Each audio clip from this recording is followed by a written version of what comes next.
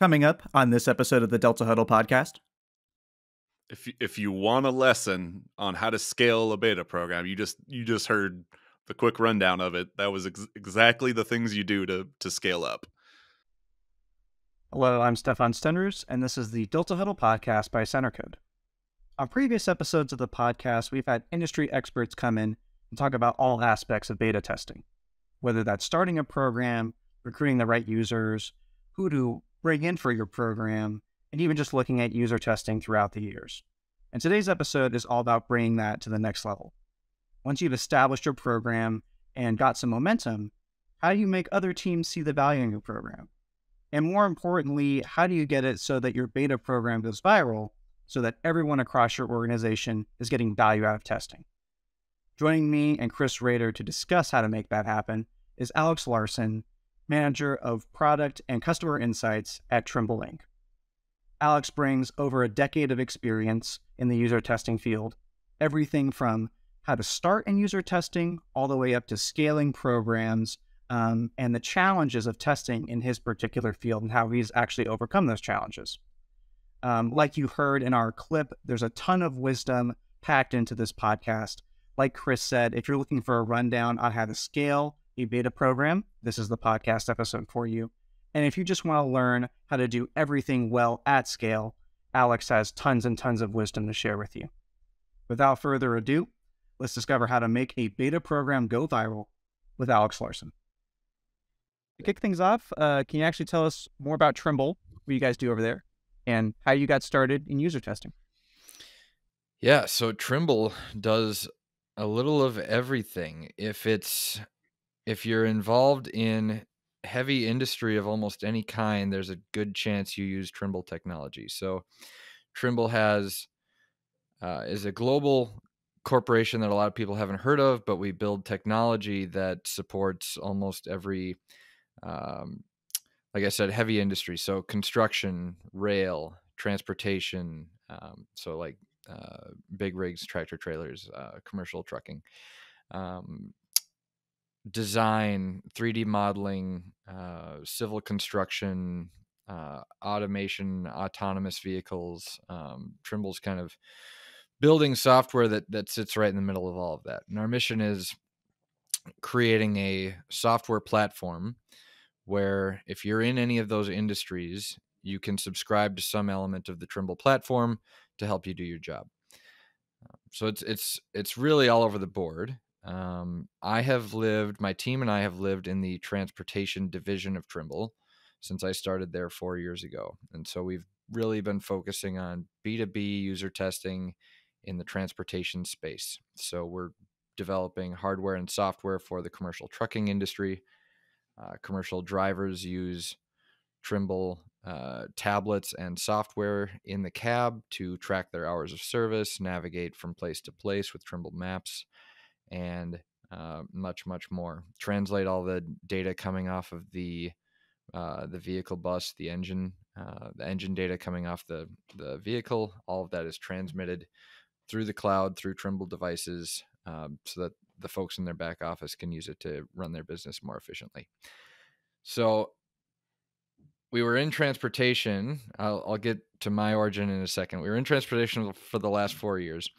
And earlier this year, I made a pitch to some of our leadership that after working with some of the other sectors and realizing that I think that there's an easy on-ramp to supporting beta support for the whole company in any sector, any line of work, any industry can benefit from this practice, and I can use Centercode to do that. Watch me do it. So I did that with a few different teams around Trimble, just kind of on my own.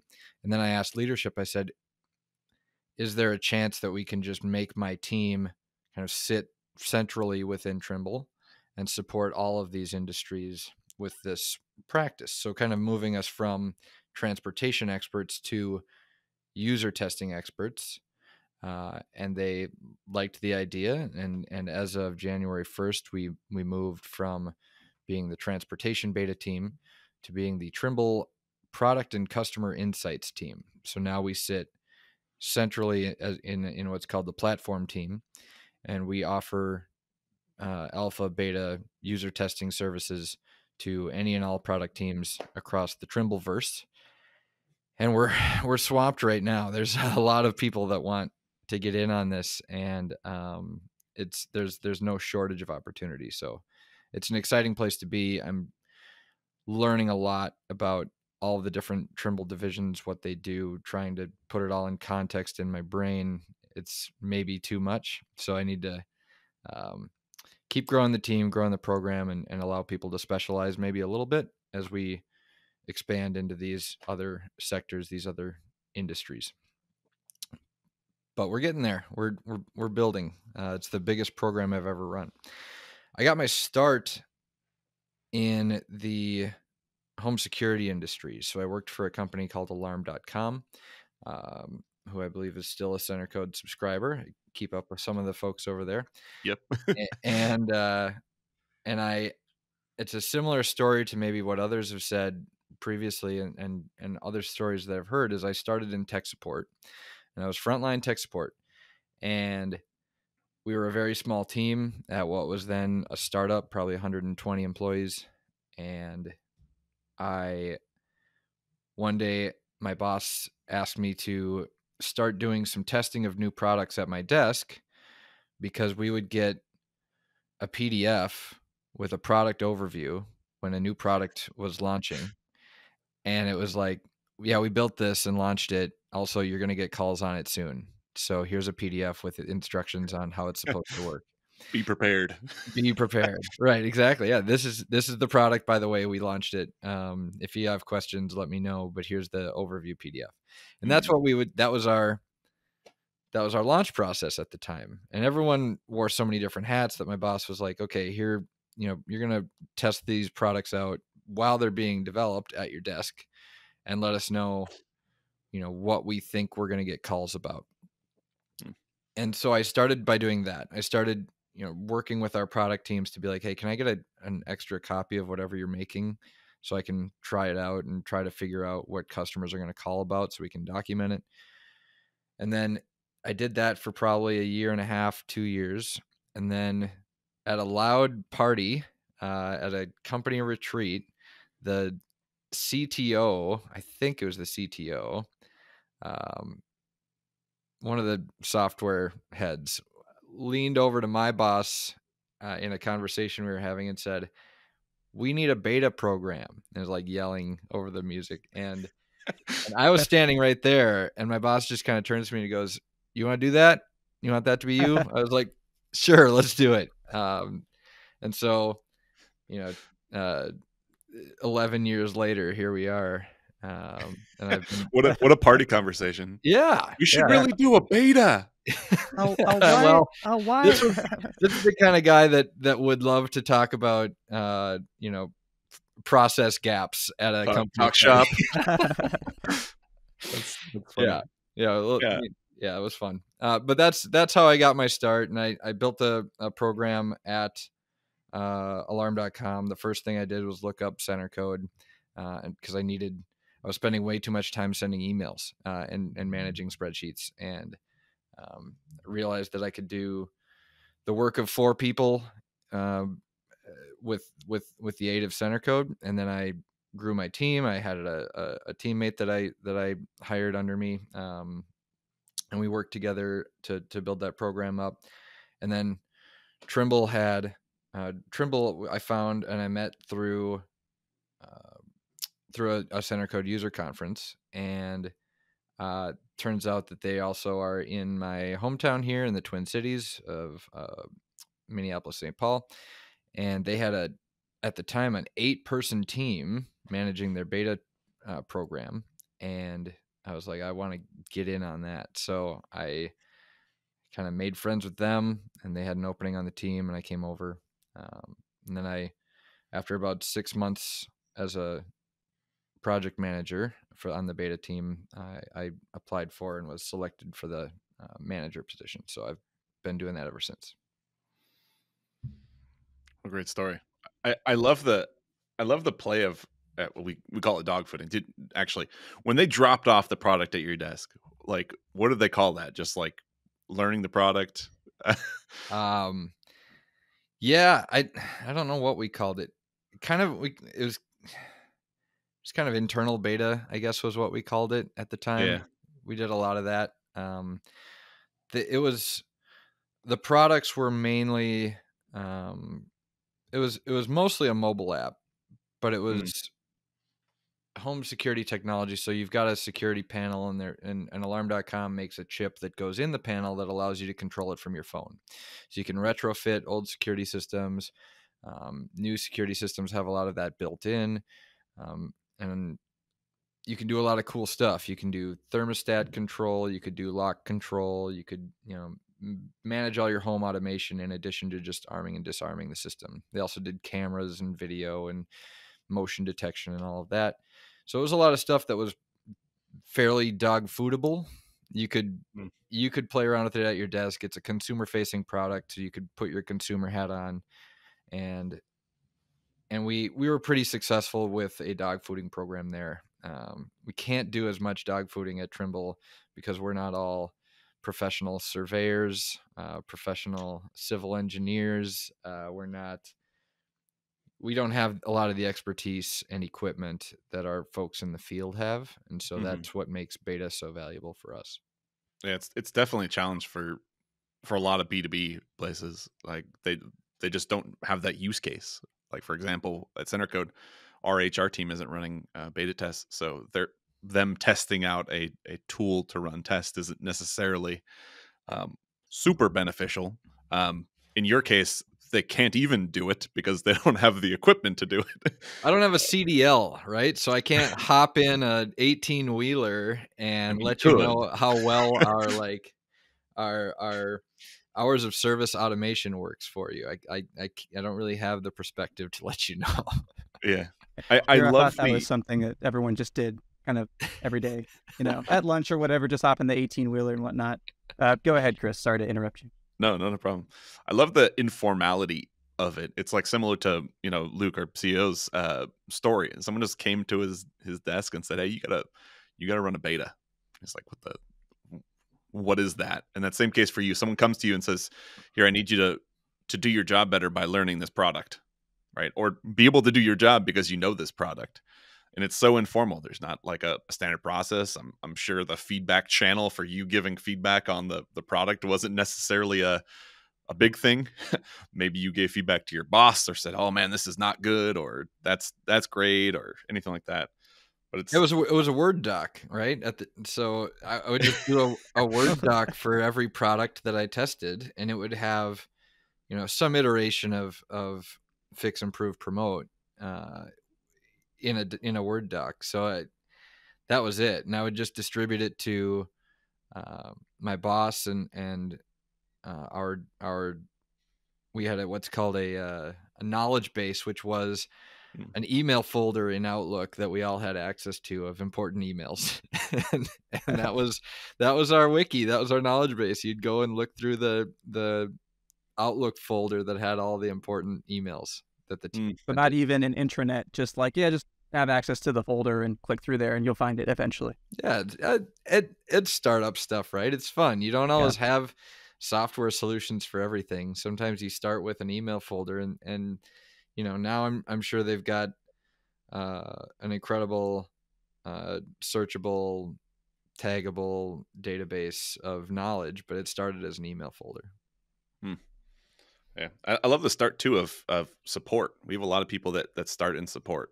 I think the customer interaction tends to be like oh, this person's interacted with customers, so they could probably interact with customers during beta time.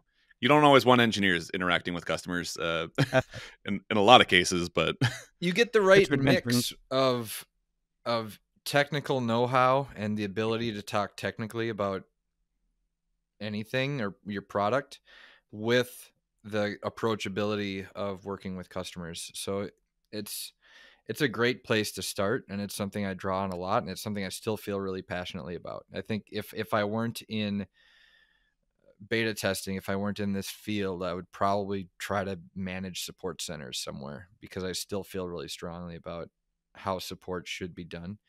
Um, and so I think that would be my alter ego if I wasn't in this line of work. It's definitely a great start. I've seen actually a handful of companies sprout from the support team. I've recruited for my team heavily from support. So when we have openings, I do really like to give people from support a chance to see if this is a place they want to move up to. And they always impress me with their, because beta in many ways is about is beneficial to support. You're kind of upstream of support. You're trying to make support's job easier. So they know what it's like when you don't have user feedback and when users are blindsided by things. They know what that feels like, and it's very not fun. And they're extra motivated to run great beta projects to prevent that experience for someone else who's in their shoes or who's in, the role that they formerly inhabited. Yeah. So I think that the support people are motivated by their past experience to run great beta projects and get as much feedback as we can before we put that product into support's hands to carry forward. Yeah. I mean, I joked about the be prepared thing. Like someone drops off a product at your desk, you need to learn it so you can support those people. It's the same thing when you get the support team to listen to customers beforehand, right? So the idea is that when you do get calls, when you do get emails, when you get problems that come through, having a previous record of what things are not fixed, because not everything's going to get fixed in the beta. We know that pretty well. Having something that's a knowledge base article, having something that is a cool a call script, a workaround, something to give customers, say, hey, we understand this problem. Here's how you get around it. Or, yeah, we're working on that. It's actively in development. Like, you just have a good firsthand knowledge of what's going on in development, the problems that you're encountering to better help those customers. Yeah. Two of the big initiatives at both companies I've worked at has been to create a known issues database that is searchable for support, and that gets updated when new builds, new releases drop to commercial availability. There's usually a whole, a slew of known issues that get uploaded to that database when that happens, and we actually have a whole Jira project devoted to it. And so we have, filtering set up, and it's actually it's changed the vocabulary in the support teams on at both companies, where now you're referring to specific known issue numbers, and these are all coming out of, they're discovered in beta much of the time. Support can also discover them if we miss them in beta and then report them themselves. Mm-hmm. And that just does so much for a support department to just have a shared understanding of what issues are expected, a common language around workarounds, like what you're allowed to tell the customer about that issue, how to resolve it, and when we expect it to be fixed, like what build we expect the fix in. Mm-hmm. You can communicate all of that in one place, and it makes those calls so much less scary, so much more approachable. Actually had that at WD when I worked at WD. We had a list of beta issues that came through. We'd have the ones that needed to get fixed that dev would prioritize before to the next release, and a handful of tickets that we knew were not going to be fixed. So we would send those off to our support team, which would then create that knowledge base article, saying like, here's the known issue. Because most people are going to hit Google, they're going to go throw in a search of, here's my problem, or here's what's happening, and they land on that page versus picking up a phone and calling someone, which again, the call centers cost a decent amount at scale. So that was just like a practice. We'd have a status field inside our issue tracking system that said, okay, this is a known issue. We need to create a knowledge base article. This is an issue that needs to get prioritized by the dev team. This one's going to be fixed in this release and that release. And the idea was that you collect feedback, and it's not a endless hole of information. It's that you have something you're going to take action on for every ticket that comes through, and that's value, right? Because you think of beta and you say like, oh, we're gonna fix those things. That's the only value I get, right? It's like, no, you're gonna fix those things, and yeah, you're gonna save money because you fix those things. but then we're going to get even more value by taking action on this other stuff that we're not able to address. And it's just, that's the compounding value of these issues that you collect inside beta from customers, from testers. Yeah. It all adds up, and I think part of it that gets overlooked sometimes is just the impression that the customer gets around your preparedness. So when they call in an issue and you say, yes, we're aware of that, we have it documented, here's the documentation around the solution, I'll send you a copy of the workaround. Like, that is such a better experience and such a better reflection on your company than, oh, let's go through the Troubleshoot troubleshooting it. steps. Let's Yeah. spend an hour troubleshooting it only for me to escalate it, and then someone tell me, oh yeah, that's a known issue, we're aware of that. Yeah.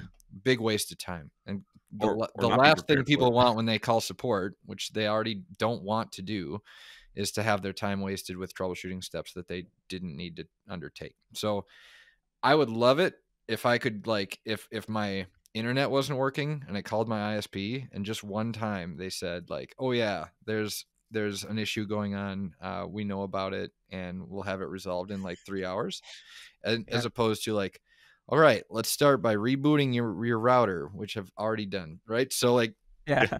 that's maybe the experience to avoid. But I would be very impressed if my ISP was just straight up with me, like, oh yeah, that's a known issue, we're aware of it, here's the workaround, here's how you can get back online today, or here's when we expect to resolve it. That would be really impressive. That dynamic of proactive versus reactive, right? And I like kind of what you've been saying is that beta testing really puts you in that proactive state of mind where it's like, we're really going to try to catch these things before they, reach the customer, and then the customer does all this. I can't count how many times I've tried to go to some forum somewhere that's hosted by a company, but, most of it is just users going in and saying, I had an issue.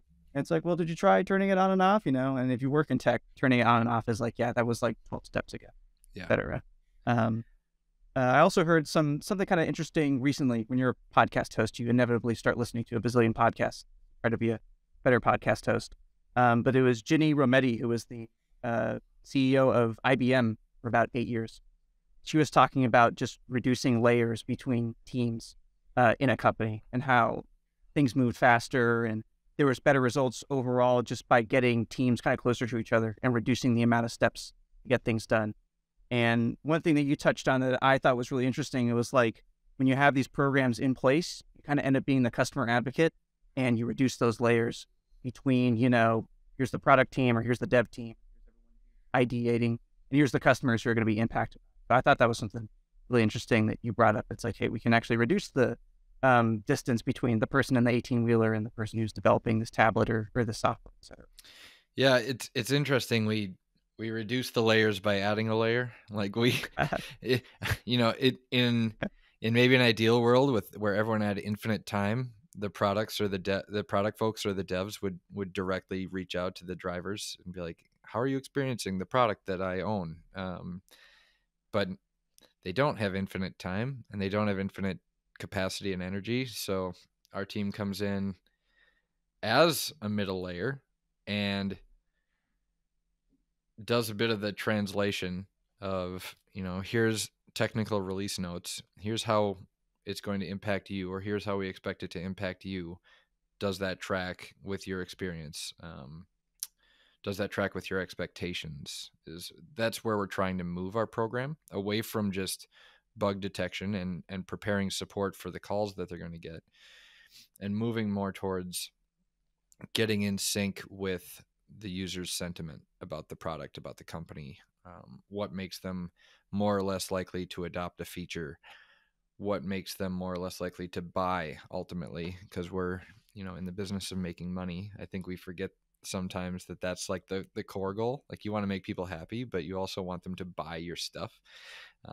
So I'm starting to think more along the lines of, maybe that's because everyone's talking about recession all the time, and it's like recession. Luke Freiler has had wartime CEO in his email signature for like 3 years. So I'm in that mindset. I'm always kind of now like, how is this product, my ultimate accountability to like the CEO is this product going to make money for Trimble? And are customers willing to buy this and pay for it? Does this create value for a customer that they would be willing to pay for? So that's kind of the ultimate question. And the better that we can build products that solve their problems and meet their expectations, or ideally exceed their expectations, the more willing they'll be to exchange money for that value. Yeah, And keep exactly. them too, and Yeah. retain them. Yeah. A big challenge is, especially during recessionary periods, like it's the idea that you could just lose your customer because they're in a vulnerable position with money. So by anything really impacting, they just bring up that question. So if they run into issues where, for example, they're not able to see their fleet, like the fleet management system's down, they can't access it. Like, do we even really need this right now? Right, Yeah. that's a problem. Could I get something cheaper from someone else? Like, it's those things of like, you have loyal customers, and then they run into something during those periods. The risk is much higher to losing a customer. Margins in transportation, in the trucking industry, are razor thin. Like if you have a truck sitting on the side of the road out of commission for 4 hours, you're losing like an unrecoverable amount of money that like Yeah. your whole month is off if you're a small enough fleet. So if your vehicles aren't rolling all the time, like they're losing you money. So the stakes in transportation when we're beta testing were and are really high. We are frequently in a position where we have to support a customer. Like we'll have a customer run into a bug on a beta and we have to get them an answer today, like right now, because they have no choice but to test this stuff in real trucks, because that's what we're asking them to do. We can do a certain amount of testing on simulators, in offices, in what we call bench testing situations. But ultimately, to understand if this is really truly going to work in the field, they need to put it on a real truck and have a real driver interact with it. And if they run into a critical bug, that's burning money for them. So Yeah. it's really important for us to be on that and to have good partnerships with support and QA and dev, so that if that happens, we can swarm on it, get a fix as soon as we can, or a workaround at least, and deploy that. We also have to be really responsible in how we deploy beta builds and how quickly we roll them out. So when we launch a new beta, we have to we try and start really slow, and gradually go further and further, get more and more vehicles involved. It's the stakes are really, really high, and we often can't roll back either. Once we've detected a problem, we have to fail forward. We have to send them the newest version that contains the fix. We can't just roll it back. The software is designed to be as simple for the driver as possible, so we don't want them to have to navigate Android menus and deal with build versions and roll them back and stuff like that. We just want them to use the thing and have it work. And their office pushes new versions down to them, and they want it to just keep working because they have a job to do. And it's Richard actually mentioned this on the last episode, because we met with their team just to see like what are the similarities between our programs, what are the differences. It was a really good conversation, and one of the big differences was that our stuff very much feels like the risk of a that a fleet takes on sometimes in beta testing, in terms of like running into a critical issue that could affect their operations, is maybe a little higher than someone testing a pair of shoes or something like that. I guess so. So it's hard for us to get people to sign up. Sometimes recruitment can be difficult unless you have a lot of new value to give them in exchange, right? So there are the unknowns that they're accepting as part of testing. that something may not work as expected. We are continuously getting better at escaped criticals. There are very relatively few actual critical issues that go out into beta these days, which is great. But we try and be careful to balance that risk that testers assume by putting commercial code on, functioning commercial vehicles, and balance that with new value that we're creating that they can take advantage of. So ideally, they can save time and money if things go well. And if they identify bugs, we fix them quickly and get them back in a good place. You're finding those critical bugs inside the beta. Now, this one team or this one company or this one fleet is experiencing that, but you're preventing a lot of fleets from experiencing, which is huge for your company, right? Like super great for them. Yeah. And that risk that they're assuming, again, you need to outweigh it with those benefits. It's something very similar at WD. We're dealing with servers, with drives on servers, and people are putting their data, their company information on drives. And we had to be very clear, like, hey, just want to let you know, here's the situation, here's the risk that you're assuming, here's the things. And again, we have to be very, very upfront about the value that they get from it. You get access to influence the product. You get the ability to talk with our product teams, and you get first frontline support from real people quickly. So we're all very quick to move, and development's there to help fix anything. And you're bettering the world by by solving this problem early. So that's a wonderful sentiment that you just put out. And again, that's still only on the bug side of things, right? But yeah, the value they get, we try and really lean on the operationalization of new code. So they get an advantage over their non-beta participating peers by having a 6-week period to learn, understand how things are changing, how functionality is being modified or improved, or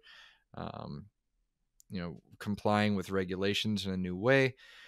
And they get to figure out how they want to disseminate that information to their drivers, how they want to train their people, who are usually all over the country at any given time.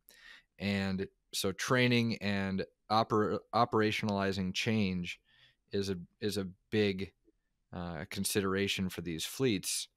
And if you have a longer on-ramp to day one, launch day, that's a huge advantage in kind of planning and smoothing out that on-ramp.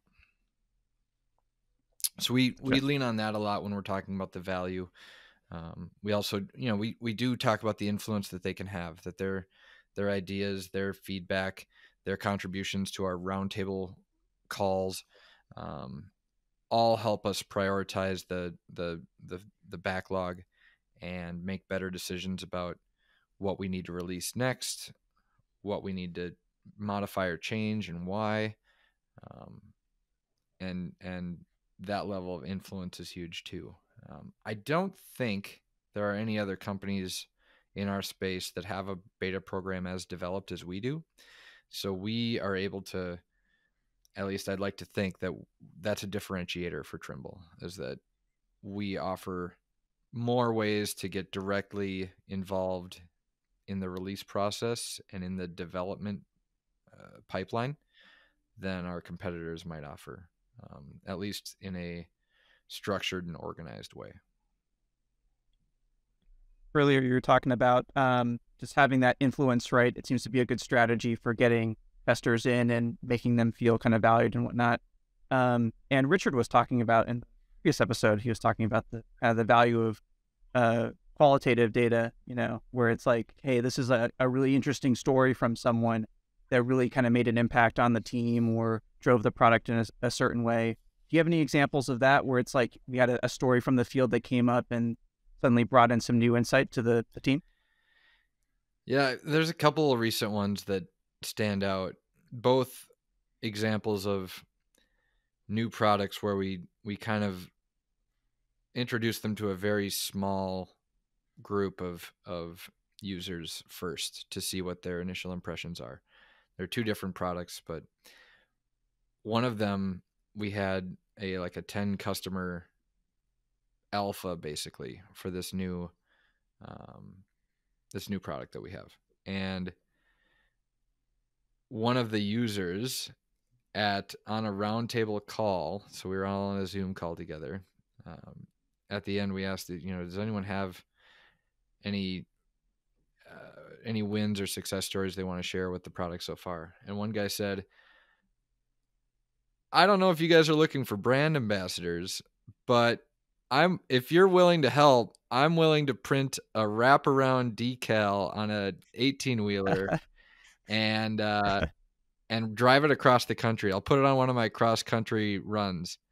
And I was like, that's pretty cool. So if we develop a trailer wrap for, this new product, and you'll put it on your truck and drive it across the country. You liked it that much. And he was dead serious. So I don't know if marketing ever followed up with him on that.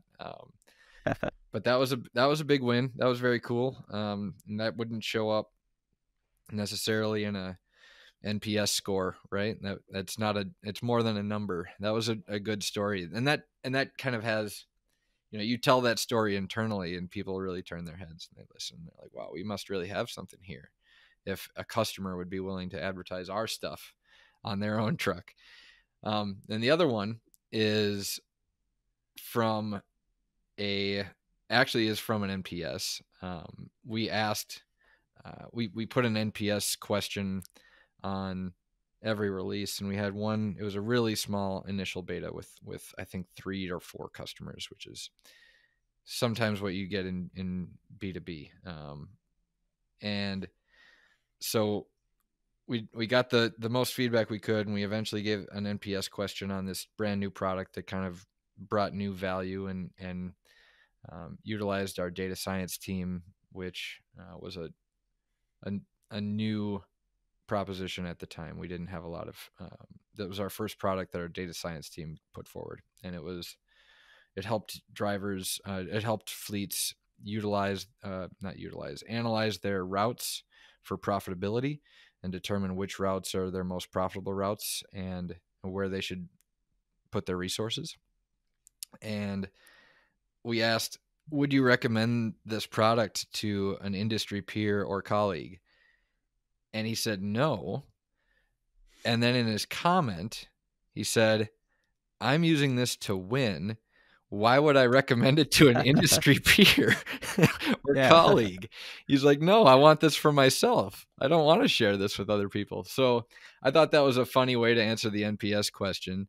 You get that sometimes in B2B where it's like, no, I want to compete. I want to win business. And this is helping me do that. And so his low NPS score, I think he gave it a 0 because he's using it to win. His low NPS score was actually like the most positive feedback that we got out of that project. That Chris, competitive edge. Don't always trust your number scores. Read the comments, You need Chris, any stories like that from WD at all? Did someone rate a hard drive 0 because it gave them so much data access power that they didn't want to give it to anybody else?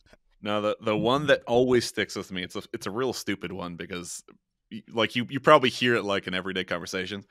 We had a tester at the time say something like, this is so easy to do that my grandma could use it.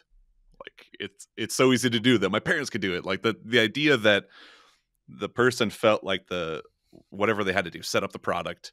I don't remember exactly what the task that they were doing or what product or software they were using, but it was really big because at the time we were developing a persona that was actually targeting older generations. So we were in the alpha state at that point, and the idea is that we're going to graduate to a beta state, and then we're going to start bringing in the personas that were a little less tech savvy. So by that user saying, like, it's so easy, my grandma can use it. We didn't tell that user that we're going to be targeting that segment, but it gave us confidence, and we had other data to support, like, okay, they do say this is easy. I think we're ready to graduate to our beta tests. And it was just, that's something that always kind of stuck played right into your hands. Yeah, exactly. Yeah. Not all of them end like that. We have plenty of the other side of the stories of this is not easy. please fix this. But that was a positive qualitative story. Yeah. I always like seeing people's faces light up when you tell those stories, because it gives that human element. I always like talking about the human element. I don't know why. Maybe I'm on the creative side of things, so it kind of affects how I see it. But Alex, earlier you were talking about kind of how the beta program within Trimble has been growing. Do you feel like having those stories has maybe helped to connect people to the idea of beta testing, or to expand? Not to editorialize your answer too much. No, it can help. I tend to focus on the efficiency we can generate when I'm talking about how to expand our program. The results are good. I always quote raw numbers. I worked with Chris actually a few years ago on how to develop KPIs for my program. Good blog, by the way. You should check out that blog. It actually does pretty well. I'll check that out. And I put some numbers together that seemed to work consistently, no matter what was being tested, no matter what industry sector we were working in. And so I tend to rely on the KPIs, which is just raw numbers for the most part. I don't have to add a lot of context. I can just say, here's how many bugs we identified. Here's how many features got requested. Here are the number of teams we support. And here's the average feedback per user that gets submitted. So I kind of track those, and those are all project agnostic. You can kind of get a good idea of the value of the program, regardless of what's being said with that feedback or what product is being tested. Those are all kind of universal values. So I take those numbers and I go to new teams and I say, like, here's what we're generating in transportation. What would this mean to your business if you got this in, our geospatial division or our agriculture division? Trimble does that too. We do tractors and tractor automation. And that story is usually pretty compelling to people. And then the time saving story, and then the connection, the other story that helps with people is just giving them a structured way to do this. There's so much,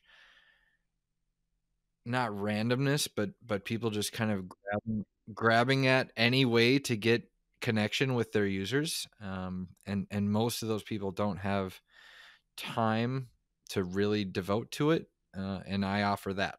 I come in and I offer, like, this is our whole gig. This is all we do.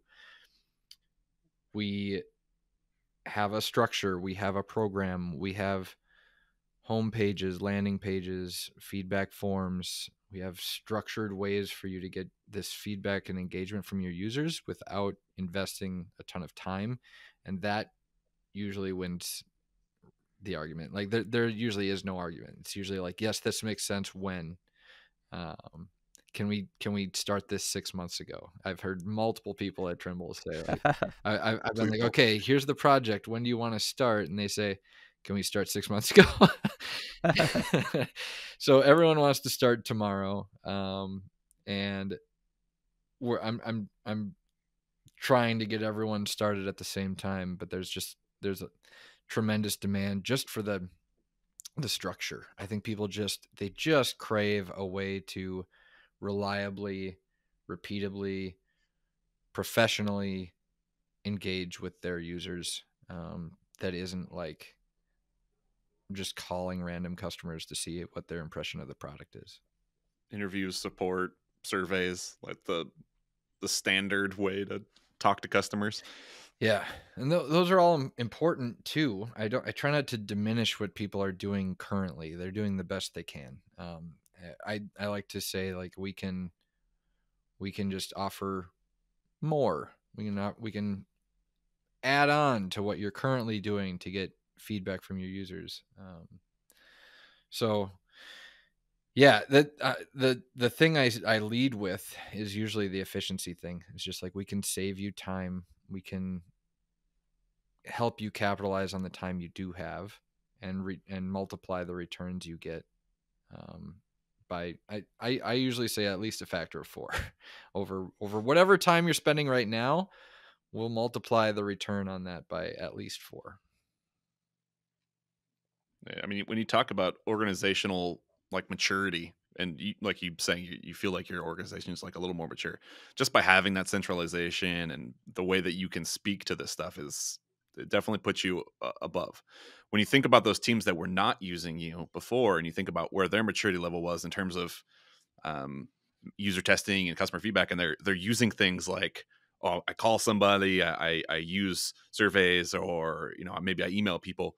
We'd say that those things are a little bit less maturity. As you grow maturity, you're doing more holistic uh, interactions with your customers at different points in development life cycle, and you're starting to see how you can apply more data more quickly at certain points based on having a good methodology to use. And so, like, I think you talked about it. You did your roadshow, right? Like you went from team to team. Richard talked about it last time on our last episode. Sharon talked about it on one of the previous one. It's the idea that getting that adoption in the organization is important, showing what they can get, proving it, handling any objections that you may have interacting with them about getting the feedback. And it's great. So I love hearing about your road show, and laying the pitch for each of these teams to get something more and help them, because that's what you're there for, right? Yeah. And now I'm starting to get over the hump a little bit, where I've done the 30-minute demo enough times over the last year to enough teams where now I'm getting people emailing me every week and saying, hey, I saw this. Someone who sits near me showed me what they're working on through the we call it the early engagement portal, which is our Centercode instance. And I saw the project that my coworker is doing in the early engagement portal. Looks like it's exactly what I'm looking for my product. How do I get involved? And so now I'm getting word of mouth interest, which is awesome. I don't have to go to every single person and sell them. It's selling itself at this point. It's on me to try and keep up, on my team and I to keep up. Yeah. I've some stories from my early days at WD, actually with John Little. You know John, right? Mm-hmm. Alex? So he's our VP of product. But him and I would do those roadshows. So we were doing a combination of alpha testing, beta testing, and also usability testing at the time. And then we had a whole slew of other methods that we're doing. And we had our pitch deck, and we'd go talk with the UX teams for that division. And at the time, we were split into business or B2B focused things and B2C, which is consumer focused. And we go do our shopping around, we do our pitches. Here's how we can help. And it definitely starts turning into I want what that person's doing, and you get the word of mouth. We even did these things, we call them expos. So we would actually bring products to each of these like headquarters. This is when we were all in the office. We'd bring products and we just collect feedback. We would bring products, let them test it there. We'd be able there to answer questions. And little time after that, I'd get event marketing coming to us saying, oh man, we want to learn the product. Can you come show us the product so we can get our hands on it and use it? I've had worldwide sales reaching out, like a general manager, like, oh, we need to make sure that our regional people have access to this information. It's like, it just blew up from there. Everyone wanted access to this information beforehand. You don't necessarily want information after the fact, after you release. Obviously, you need to make sure everything goes well, but having it early is a huge advantage for everybody. So you're doing the good work by getting everyone in your company to adopt, and it seems like it's catching fire. So that's good to hear. There's something in it for everyone, right? So it started with support, and it started with like, we're providing value for support, but now in a given week, I will be working on projects in meetings with UX, user research, product managers, product owners, QA, developers, marketing, customer success, all of these different people. And I'm like, I have different things to say to each of them, and they all have different questions that they want to get answered through this process. So it really puts you in the middle of things in your organization, and you really quickly get your eyes open to all of the different roles of the company and what they all need. So I think it's helped me really round myself as a professional, just because you work with so many stakeholders that you eventually start to figure out what makes them tick and what they need to win in their role, and you try and provide that to them as much as you can. Yeah. in my early career too, because I started in beta just like you. Like my first job was I was a QA tester, and then they also did beta testing.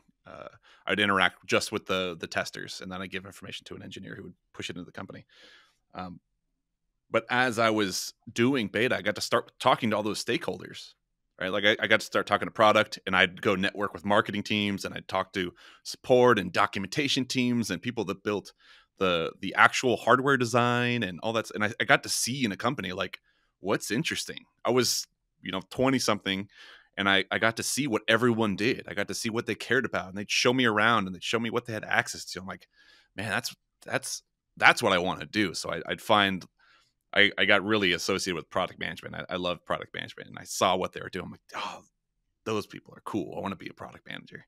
So that's getting to start in beta is like, it's so cool because you are central to so many people because you're connected to two things. You're connected to the product, which is central to all of the organization, and the customer. So like those two components together, everyone wants it. Everyone, doesn't matter who you are, like everybody wants that.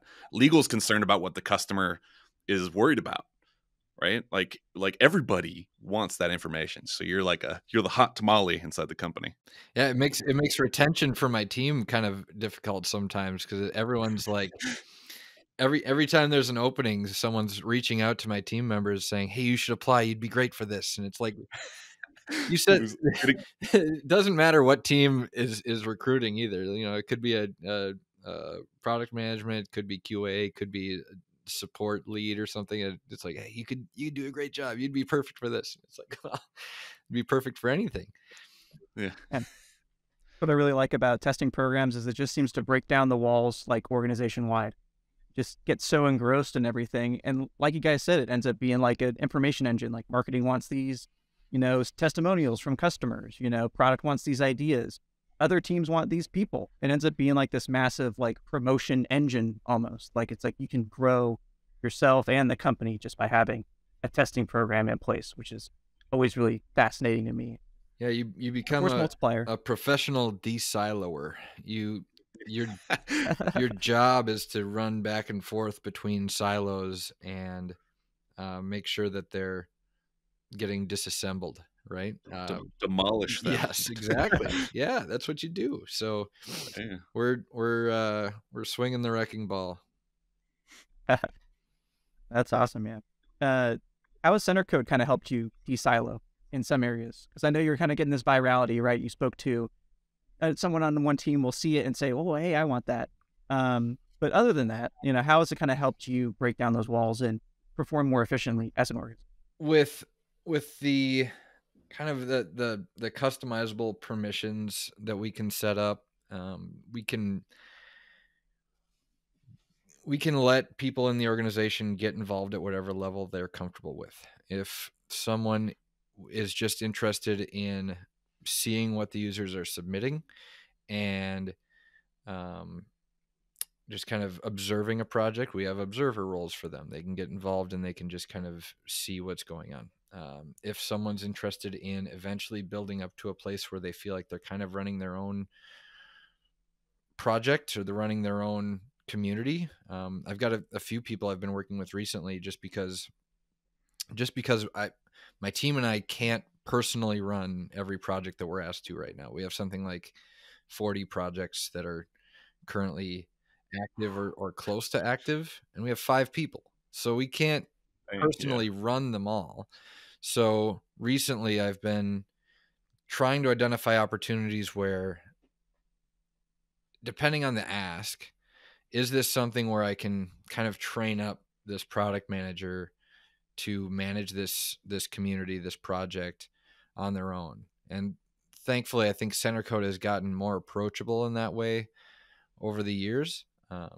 There's still some elements of the product that are difficult enough where I need to kind of maintain some involvement in, like, hey, if you need to set up feedback workflows, I don't want to spend time training every product manager how to do workflows.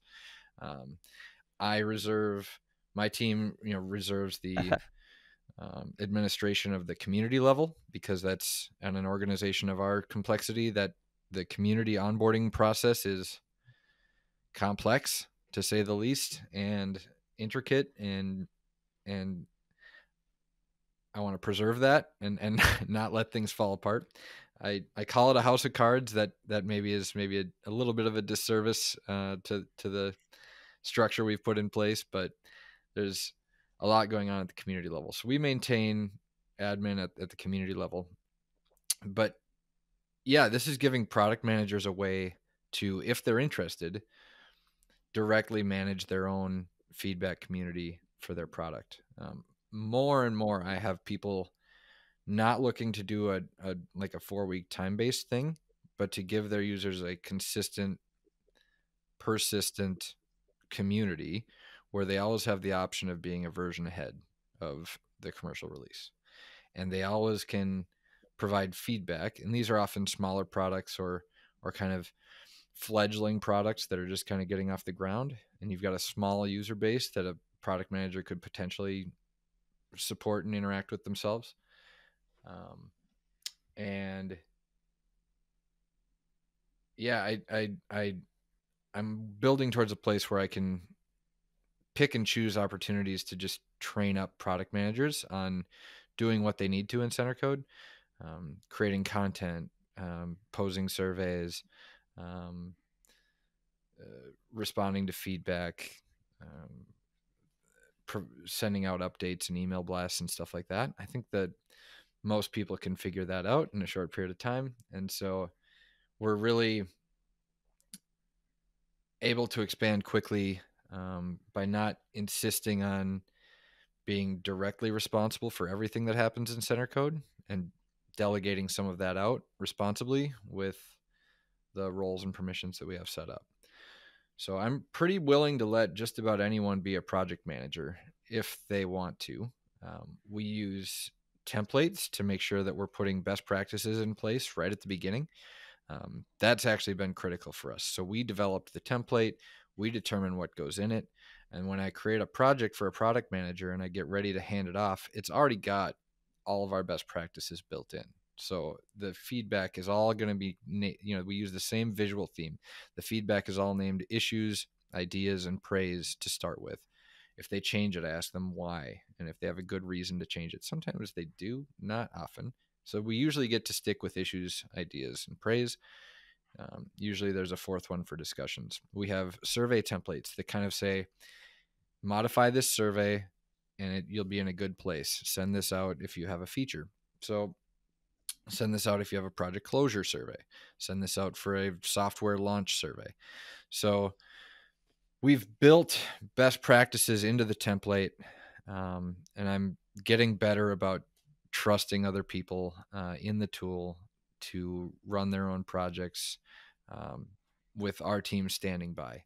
And then we get directly involved and we kind of heavily run projects for the really higher priority or the larger communities where you have dozens to hundreds of participants and the stuff that needs more active management. If it's 3 or 5, external developers partnering with a Trimble product manager to work with our APIs or something like that, I'll trust that product manager to manage that experience. But luckily with Centercode, I don't have to say no. I can usually say yes to pretty much everyone. Like there's something I can do for you. There's something I can provide. The trouble is trying not to be seen internally as like a Centercode gatekeeper and just like, this is the person you go to if you want to get access to that software tool. What I'm trying to get to is this is the person or the team that you want to go to if you want to get access to the process, if you want to kind of unlock the potential of this process and not just get the software platform. If you want a lesson on how to scale a beta program, you just heard the quick rundown of it. That was exactly the things you do to scale up. You need those things in place, like those templates. You rely on a central team that has the ability to configure the things you want, gives you access to it. Here's what you need to do. And then the rest of it's interacting with customers, asking the questions that you want. It makes everything look simple. So great, Alex. Scale 101 by Alex. The next part after scaling up and just getting it out there is, I think what I need to focus on personally is following up with those folks that I've kind of handed the keys over to, and making sure that things are going well, that they actually have the time they think they had to devote to this process, that we're, using customers' time appropriately, and that we're asking good questions and keeping up with best practices.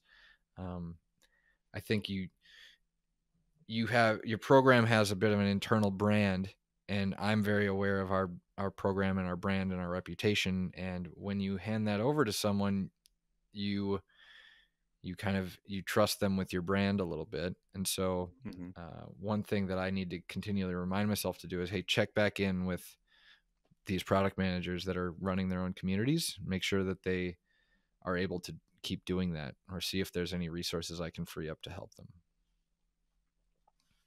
We had an interesting comment in our Discord recently where someone said everyone nice builds plug. the beta program. Yeah, gotta plug the Discord. Check out the Yeah, check it out. Yeah, Centercode.com/ maybe Discord. Community. But yeah, community. There we go. Thank you, Chris. If I have you here. But yeah, the comment was everyone builds the beta program at like 30,000 feet, which was interesting. But it sounds like having that structure there, it's just kind of a great way to make sure that the beta testing plane takes off with both wings attached. That's just kind of how businesses work, right? Like, you have to have the need before you create the solution for it. And so like that's why this always feels like you're building the plane as you're flying it, because you line up tons of opportunities and you line up demand, and you've got a bunch of people beating down your door, and then you figure out how you're going to support them and how you're going to solve that problem for them. But the problem has to exist first. So it's the same thing with like hiring for my team. I say yes to opportunities continuously until we're drowning. And then I'm like, okay, we probably need to hire help now. Like, we need to expand our headcount because we can't keep up, which is a much easier case to make than I intend to do more. I intend to build the program, so I need the headcount to get where I want to go. No, it's like, no, we have the work exists, and I'm having to start to say no. Or I'm making trade-offs, quantity for quality, and I'm having to make those hard decisions. It's much easier than to go to leadership and be like, I need to build my team more. I need headcount. I need more resources coming to me. Yeah. Well, yeah. You just show up with the massive why, and this is the how. This is how we'll do it. Yeah. There's the maturity. You don't build the scale immediately going into it. You got to get dirty first, run the tests. It's going to hurt. And then you're going to prove the value, and it's going to scale. We talked about that idea of a little bit about maturity models. That idea of like, you set up the scale, and the next thing you're looking at, which is I'd put it in the top end of the maturity scale, is the idea of continuous improvement. So the idea that I'm looking and evaluating and improving on these best practices and these templates, and I'm tweaking, and I'm looking at these metrics, and I'm saying, okay, what could we get better? Here's our feedback rate. Here's how much we actually address, or the value that we get from tests. How can I get more? That's the top end of the maturity scale. So you're well on your way with that mindset you already have. So I'd put you up on that scale as well. I'll plug the program KPIs again, because those are generally, if I see upward trending lines, I know we're building our program, we're delivering more value, we are engaging our users. So again, our 3 KPIs that I track are feedback engagement rate per user. So that is a measurement of, for every active user in your project, so everyone who's logged in, how many of them have submitted at least one piece of feedback in the project, whether that's a survey or a bug or an issue or an idea or praise. And you will see that vary based on who you're working with, what you're working on, how sexy the product is. If it's a black box that sits under the dashboard of a truck, and you get an engagement rate of like 0.2, that's like great, awesome, that's amazing. Something. Sometimes you're testing products where if they're working perfectly, the user doesn't notice them. Like, user doesn't know they're there, and those are really hard to get feedback on. If you're testing a bike with a video screen that you ride for fun, like, you'll probably get a ton of feedback. So it's different. There are different applications, but the metric, you can still track improvement, right?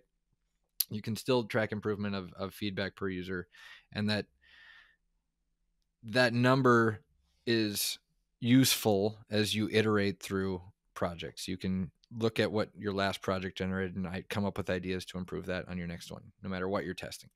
The next one for building a program is we measure number of teams that we're supporting with a project. That doesn't mean that we're actively running the project. That might mean that we're working in an advisory capacity, kind of checking in on them. It might mean that we set up a portal and are providing support for, if they want to use some more advanced functionality, if they want to set up integrations, if they want, help creating content or notices or automation. That's still a project we're supporting. That's part of our platform footprint, our program footprint. So we measure that. And that's steadily been going up, obviously, over the last year. And then the last one is community growth. Just how many users are in your community? Is that number shrinking or growing? Obviously, it should continue growing. Responsibly, you should probably have some kind of user purging process as well. If you have users that aren't active or contributing in your program in any way, it's probably responsible to remove those accounts at some point, have them sign up again if they really want to be part of it. But in general, your active users should be growing over time. So we measure those three things. One of the things I need to do now that we're a more horizontal team in Trimble's corporate structure is create a dashboard that tracks that in each sector, in each division, and compare and contrast what each division is doing and learn lessons. If one of the things my leadership is hoping we can do is take things that we're learning from projects in agriculture and apply them to transportation, or apply them to civil construction or drawings, or some of the 3D modeling applications. Like, let's try and learn from what these different groups are doing. And I think we're well positioned to help with that. I'll give you one extra. This is my secret sauce for every successful program out there, is measuring impact. Impact is, you had in there engagement, you had in there reach within your company, or adoption within your company. You have your growth within your community, which is always good to have. Not everyone has huge communities. Not everyone has small communities. Some people have really big communities. But the percentage of feedback that actually has action on it, whether or not it's going to support, if it's an issue, whether or not it's going to your QA team or dev team, whether or not it went to the UX team, the idea that you're measuring the percentage of things that were either addressed or handed off and something's being done for it is huge. You need to understand that impact so you can, that's the true testament of all the stuff that we're doing. Here's what it resulted in. What's a quick way that you could set that up? Status is your best friend in the world when it comes to feedback. So every feedback that comes through in a program from a tester needs to have you talked about earlier, a workflow. It comes in as new, it gets reviewed. What happens with it? Did we decide not to use it? Did we decide that we are going to use it? Will we use it in one way or another? By having those fields kind of set, you understood action on your feedback. And we have those 3 KPIs inside Centercode right now, which is your Delta score, which tracks things like it's your project health. So your Delta health score, which tells things like how much feedback and how much activities are being completed, which is the input, the data coming in. You have the sentiment range of that feedback, which is the product success score, or Delta health success score. And then you have your impact, which is the percentage of things that were addressed. So those are our 3. You have other ones that are very program oriented added on to that, but those are the bread and butter for us. And then you use cross project labels to make sure that that's consistent in every project. So right now, those health scores do bubble up to the community level. So you can see engagement rates, you can see your the sentiment across all projects, and if you have it organized well enough, you can actually see it by those different divisions and whatnot. And you can see impact on there as well. So what percentage of impact are you having? And it goes above the 100% mark there. Yeah. So those are my key. You have to have it set up. That's the big challenge. And when we talked about those KPIs a couple years ago, about setting those up in a company, it's a roadmap. Just like you don't build scale for immediately, you don't tackle every single KPI immediately. There's no way you can handle it. You have to be able to grow into those things. So impact is the upper echelon of what I'd consider. The other side of it is team performance, but that's a different thing. But your impact is key. I like what you said about status, Chris. The one thing that I would add to that is also just making sure that every single piece of feedback coming in is assigned to some sort of feature. Because then you can track down exactly like, okay, they had an issue, but specifically with, this element of tracking in the truck, or they had this specific idea that they wanted with mapping things out, et cetera. And I think that what it allows you to do is you can go in and say, okay, I can see the project level stuff. I can see exactly how well the project's doing and the product's doing, but then I can dive down really deep and get those KPIs for my specific features as well. So you might have one feature that's like amazing, like the screen is absolutely perfect. Lots and lots of praise coming in. And then suddenly you see, oh, well, Wi-Fi is not doing well at all. And it really allows you to kind of focus your intent and say like, hey, let's tackle this. And, we can maybe leave this by the wayside and focus our resources. That would be the other element I'd add to status and feature. Really huge for the product and the project that you're running. In the program world, he has those key things, that buy-in level. Here's what our engagement rates are. We can have that broken down by division. Here's the reach we have. So it's X number of teams being supported by Y total teams available. And that's a sometimes difficult number to come by, but you do your work to go say, okay, here's where I see where I could go. And it's probably changing because you find new things that you didn't know about. And then things like your impact and how you can support them, which is like your community. So I have this community, I have this kind of result. Here's where I'm getting today. Here's the impact or results that I can influence for you. That's absolutely another 101 from Alex. He's got we're gonna have to just get you listed into a whole bunch of blogs. Well, I think we should probably circle back another time and talk through how I would set that up, because that sounds really useful. Impact is a new metric that I haven't heard you guys talk about before, so that's one that I need to dig into more. Yeah, definitely cover that. Yeah. Coming up on time here. This was an awesome conversation all around. I think we had so many one-on-ones in here that probably build a whole course out of it, just as one podcast. But I got a question. It's a two-parter, and I want to pose it to both of you. A, kind of what does the future of user testing look like to you? And B, what are you passionate about in testing? What drives you forward every day to keep doing it? I'll start with Alex. Okay. The future of user testing to me looks like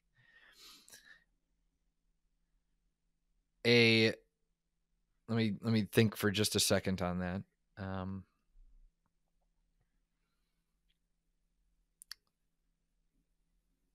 The optimist in me sees the future of user testing as something that everyone just does by default. Every company has some kind of program built around user testing, making sure that the products they're building meet user expectations. I see it being a lot more seamless. I see it being less of a handoff experience, like, okay, here's the beta test. We can't release until you finish the beta test. I see it being much more of a continuum where user testing, and I'm building towards this in our program, where user testing happens continuously from I have a design, I want to get your feedback on this wireframe, to I have a prototype, I want to get your feedback on this first engineering prototype that we've built, to we have our alpha version, to we have our beta version, to launch and post-launch. Like, users, and maybe the same users, can be engaged throughout that continuum, giving you feedback at every step in that process. So I see it, I definitely see user testing moving left, if you use the left-right convention, Yeah. and really having an approach to user testing that gets them involved even in design or pre-design, which is often conflated with UX. But I think that feedback can be directed and channeled in the same place that you put your beta feedback, your delta feedback, what have you. And I think being able to have a consistent place to measure and track that, and the changing perceptions, and giving users a consistent place to go if they want to give feedback on the product that they're interacting with, whether it's in design or beta or launch. They know they go to the same place to go and provide impressions of that product. So that's where I see it going. Everyone's got a user testing program, and everyone's got a place for users to engage from idea to execution and all the way through the continuum. And then the second part of your question was around what kind of am I passionate about in testing. And that for me is really user experience. And it's like day 3 is my favorite day of a beta test, because you've launched, the users have had some time to read your release notes, understand your plan, and they probably cracked open the product and are using it. And you get those first few pieces of feedback start to come in, and you feel the momentum building up, and you're like, okay, we're getting underway. You're starting to, the work starts to pay off at that point. And the way I always feel is like, okay, now the project runs itself. I don't need to be in the driver's seat. I don't need to, push this so much. The boulder's rolling down the hill, and that's a really exciting part of the project for me. I really love that moment when you've worked so hard to get the project ready, to create a great user experience, to minimize your barriers to entry, and get as many people as involved as they can be, and to drive their excitement towards your product. And then when they take that cue and they start running with it, and they're giving you the feedback, and they're telling you, what they need and what needs to change and what they love and what they hate, that all turns into just pure value that for your organization. So it's just the value stream starts, and it feels really good. And that's what I'm passionate about, is like getting to that point as quickly as possible, and like staying in that mode as long as you can, trying to harness that energy, whatever it is. It's some mix of like the good part of human nature. So like there's curiosity, and like tapping into people's curiosity, tapping into people's a little bit of altruism, where they like just want to help. We hear over and over that like people aren't even that motivated by Amazon gift cards and giveaways and stuff like that. They're just motivated by knowing that their feedback helped, and that it made an impact. And that's so weird, but I think it's maybe part of the human psyche that we get to tap into for a few days, and maybe if you can hold on to it long enough. So just being able to unlock that is what I'm really passionate about. Excellent. Okay, great stuff. We just had a recent blog post that was democratizing user testing. So that's where I see really a lot of the future of this beta testing, alpha testing, dogfooding, all that stuff. It's the idea that anybody can do it. Because right now we see a lot of companies that are really small. Like Alex, you're in the upper end right now. You have a big B2B company. You've got a whole team. You've got all this. Not everyone has that access to resources. So they're just stuck in the world of, hey, I need to do a beta because I'm not confident. I'm not sure that I'm going to be okay. Maybe we're on a stealth mode startup and we're trying to get some feedback early on with this, real working thing that we have. So the idea that anybody can run a test, whether or not you're in product or support or a UX team or a QA engineer, like the idea that everyone can get access to something. And I think that's something that Centercode's really passionate about is the ability to get testing into everyone's hand so they can influence their product to ultimately make sure that everyone's experience is better, right? So we want the idea that we can make technology better by getting feedback from people. Like AI was all about that, right? Like you have AI gets smarter with people that use it, right? Products get better with people that use it, not even just the AI ones. Products get better when people are giving you feedback, and things aren't being developed in like the ultimate silo that you're talking about. Like you break down silos between teams. Like the ultimate silo is building a product in your company without getting people, real customers out in real environments and over a period of time. Like you talked about day 3, like the idea that someone's going to use a product for a week or weeks or months or for a year and give feedback on it is so important. It's not 30 minutes in front of a screen saying, I like this, I don't like this, and then you go on your merry way, and that's what it is. Someone's going to change their opinion of using a product after an hour, hours, weeks of using it, and it's gonna change. Your trucker can get real upset about something that's going on, or that company can get real upset about something that's of cross country travel is important to be able to measure back and forth, right? And then over a period of a month is huge, right? You're going to learn so much more from that. So that is what I'm excited about is getting this in front of everybody that can then actually, improve products, make everyone's lives better. And then I'd say that's also what I'm passionate about, is having a bigger impact on products, because this is how we do it, by implementing feedback from people that use it. Well, excellent. 2 superb answers there. Lots of lessons learned today. I mean, I'm going to walk away from this thinking about like 9 different things. So, Alex, thank you so much for joining us. Awesome having you on. We'll have to circle back at some point, round 2, someday in the Delta Huddle podcast. Talk about it. Yeah. But yeah, thank you so much. Thanks, guys. Thanks for having me. Thank you for listening to the Delta Huddle podcast by Centercode.